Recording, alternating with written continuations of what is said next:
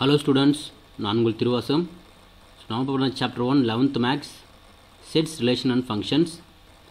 So example 1.14. Question is check whether the following functions are one to one or one to one and on to. So இது தெரிஞ்சுக்க நமக்கு one to one function on to function நமக்கு 10th ல அத பத்தி படிச்சிருப்போம். So இது domain codomain அத பத்தி எல்லாம் சின்னதா ஒரு டிஸ்கஷன். So AB னு ரெண்டு செட் இருக்குனா இது என்ன சொல்லுவோம் இது டொமைன் சொல்லுவோம் இது கோடொமைன் so இது என்ன சொல்லுவோம் அகைன் இது pre image and image pre image இது இமேஜ் இது ரேஞ்ச் னு ஒரு கான்செப்ட் இருக்கு ரேஞ்ச் அப்படி என்ன சொல்லுவோம் மேப்பிங் எலிமெண்ட் எல்லாமே ரேஞ்ச் னு சொல்லுவோம் ஓகே த்ரீ கான்செப்ட்ஸ் தான் அந்த ஃபங்க்ஷன்ஸ் யூஸ் பண்ண போறோம் 1 to 1 on to and then many one functions வந்து நீங்க 10th ல படிச்சிருப்பீங்க So question பாருங்க இப்போ question bar first subdivision f from n tends to n so natural number போகணும் defined by the f of n function n plus 2 னு கொடுத்துறாங்க first subdivision so same thing solution இந்த சார்பு வந்து f of n equal to n plus 2 என வரையறுக்கப்படுகிறதுன்னு கொடுத்துறாங்க so define பண்ணோம் first subdivision கொடுத்துறாங்க அது அப்படியே எழுதுறேன் f from natural number to natural number போணும் function என்ன f of n equal to n plus 2 அப்படினு வரும் so first நம்ம natural number starts from இது 1 so 1 ல தான் ஸ்டார்ட் ஆகணும் இப்போ f of 1 அப்ளை பண்ணும்போது n க்கு 1 அப்ளை பண்ணும்போது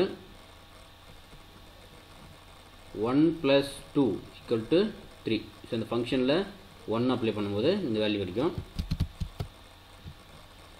அடுத்து f of 2 அப்ளை பண்றோம் 2 அப்ளை பண்ணும்போது 2 plus 2 equal to 4 னு வரும் same thing f of 3 apply பண்ணும்போது 3 plus 2 equal to 5 so இந்த நமக்கு இந்த ரிலேஷன் கிடைச்சிக்கல 1 அப்ளை பண்ணா 3 2 அப்ளை பண்ணா 4 3 அப்ளை பண்ணா 5 so இந்த concept up to a natural number நம்ம என்ன பண்ணலாம் எவ்வளவு நாளும் போட்டு natural number up to infinity நம்ம டிரா பண்ணலாம்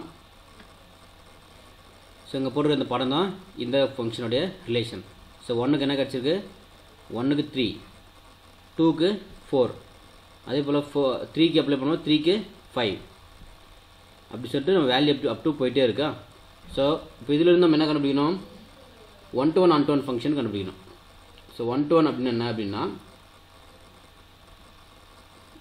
அதாவது n இந்த எலிமெண்ட்ல இருக்க எவ்ரி எலிமெண்ட் வந்து எல்லா எலிமெண்டோட மேப் ஆயிருக்குது 1 to 1 ஃபங்க்ஷன் சொல்லுவோம் ஆனா இங்க என்னல ஃபர்ஸ்ட் 1 க்கு 2 க்கு என்ன ஆகல மேப் ஆகல 1 2 வந்து மேப் ஆகல சோ ரேஞ்ச் இருக்குமா அப்படினா ரேஞ்ச் இருக்காது இப்போ range is equal to codomain இப்போ ரேஞ்ச் கோடொமைன் ஈக்குவலா இருந்தா அது 1 to 1 ஃபங்க்ஷன் சொல்லுவோம் சரி on to 1 function on to ஃபங்க்ஷன்னா ரேஞ்ச் அண்ட் கோடொமைன் ஈக்குவலா இருக்கணும் இத சொல்ல பாருங்க ரேஞ்சும் கோடொமைனும் ரெண்டுமே என்ன இருக்கணும் ஈக்குவலா இருக்கணும் அப்படினா அது on to அப்படி இல்லனா அது on to கிடையாது இப்போ இதுல பாருங்க f of n is equal to f of m அப்படி எழுதலாம் இந்த ஃபங்க்ஷன் வந்து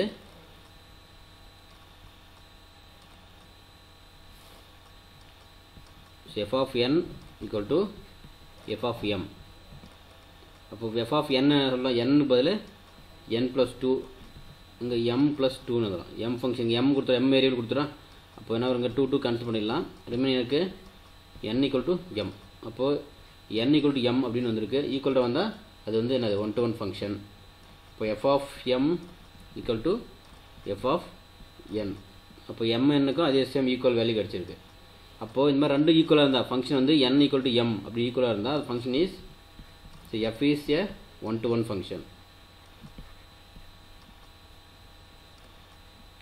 f is a 1 to 1 function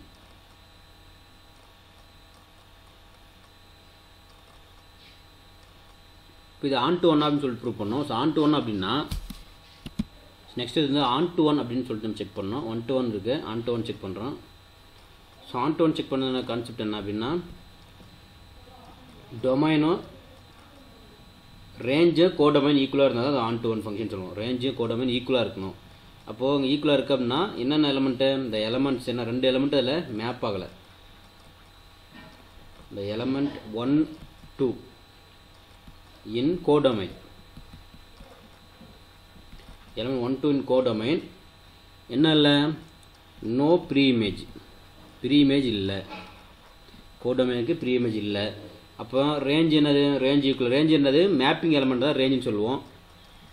range is not equal to codomain. So range codomain equal னா f is not onto function.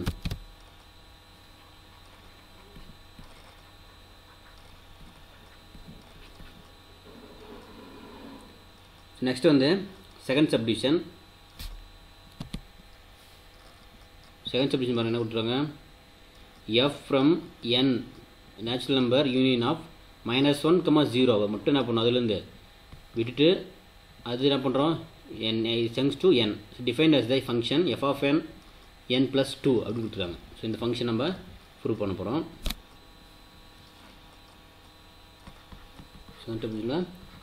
f from n union -1, 0 tends to n.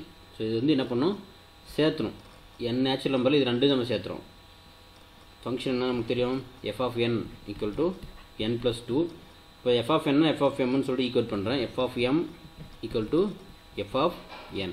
அப்போ equate பண்ணும்போது f of n ஓட value என்ன, mனா என்ன function என்ன n இருக்குது, நம்ம mனா mல எழுதணும்.